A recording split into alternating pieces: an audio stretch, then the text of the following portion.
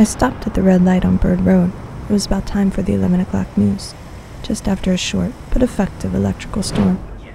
The creatures of the night began to swarm back into the streets and out of their hiding places. The engine in my beat-up Cadillac, black chrome with suicide doors, was rumbling in dismay at the wait. I glanced around the corner. In a wheelchair was a legless man. In my head, I've always called him Larry. His short hair stuck up all around his head, and he had no teeth. In one strong fist, he grasped a beer. He used the other to wheel himself in small circles. In his lap, nestled between two stumps, was a red plastic cup with spare change. Occasionally, he would place the beer can inside the cup and roll up to the cars. Inside the cars, the drivers would immediately roll up their windows and stare dead ahead until he passed. Once in a while, someone would drop a few coins in his cup. Larry'd smile and wheel on, cash or not. In the second lane right next to me was a prostitute. She couldn't have been more than 17. Tiny, in a jacked-up old Mustang with a dangling muffler and a blown-out back window. She was wearing a pink shirt held up by spaghetti straps. Blonde hair, which used to be called teased, now just referred to as matted.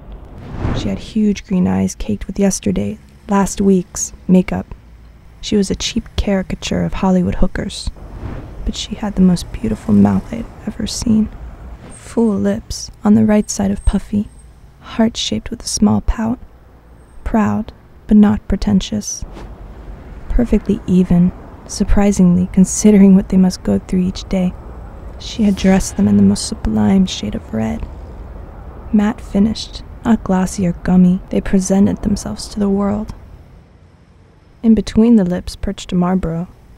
The end of the fresh, unlit cigarette boasted a match to those lips down to the color. Larry wheeled along. The lipstick lady played with her smoke. I began hoping the light wouldn't change. I could feel some excitement. Maybe leftover electricity, but maybe something more. Slowly, he wheeled toward her. I could feel the opposite traffic, trying to beat the yellow light, the cursing of the red light. Then I saw the lipstick lady raise her Harley lighter to the end of the Marlboro. Flick. Draw in a breath. Then slowly slide a pale, slim arm out the window. Her car began to roll. Larry reached out, and for a brief, eternal moment, their fingers touched.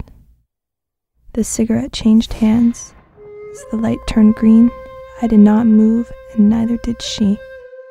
And deep in the eye of the cacophony of screaming and swearing all around me, we waited for Larry to put the smoke to his lips and inhale erotically.